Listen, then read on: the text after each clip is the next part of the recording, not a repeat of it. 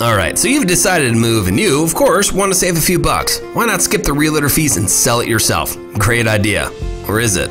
Let's compare two scenarios.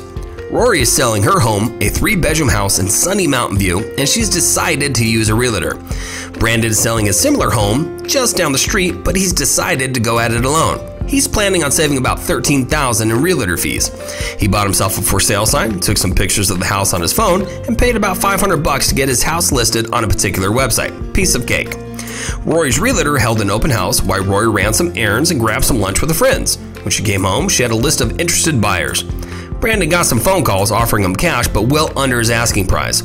After a couple weeks, Rory got an offer she liked at $249,000 and she accepted. Her realtor did all the negotiations and paperwork and made sure the offer was qualified.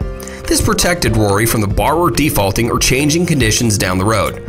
Over a month later, Brandon also got an offer on his house that was under his asking at $225,000. But considering that he was still paying the mortgage on a house he didn't want, he accepted the offer.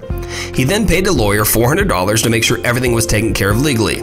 He agreed that the process was harder than he expected and it took a little longer, but he felt that he saved a lot of money. However, the fact of the matter is that homes sell for 16% more with a realtor and close 19 days sooner than for sale by owner. This is not to mention that scams and the stress that are avoided when using a professional. That being said, talk to us about selling your home faster, easier, and more money than if you did it alone. When you're ready to buy your next house, you'll also save when using Nova Home Loans.